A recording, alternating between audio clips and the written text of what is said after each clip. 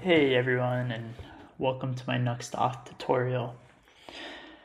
What we're going to be doing in this course is working alongside Sidebase's Nuxt Auth repository.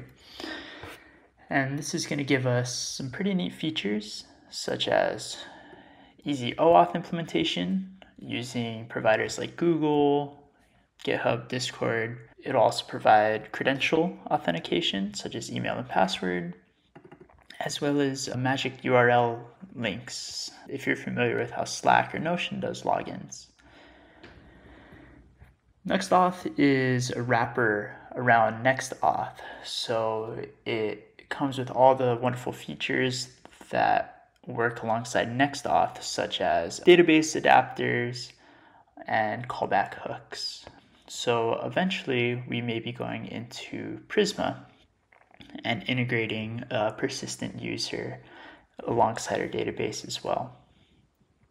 We're going to dig into authentication providers, specifically GitHub, and we're also going to look into how to manage this authenticated user in our application, as well as server side. Now, to just give you an example, Sidebase provides this little, and here we can see status unauthenticated, and this particular demo is built with the GitHub provider as well as credentials. For now, I'm just going to use GitHub. So we click sign in. This should load up. Oh, yep, done. Look at that. It's probably because I already have a GitHub OAuth token, but as you can see, this is me, and then you can also log out as well, unauthenticated.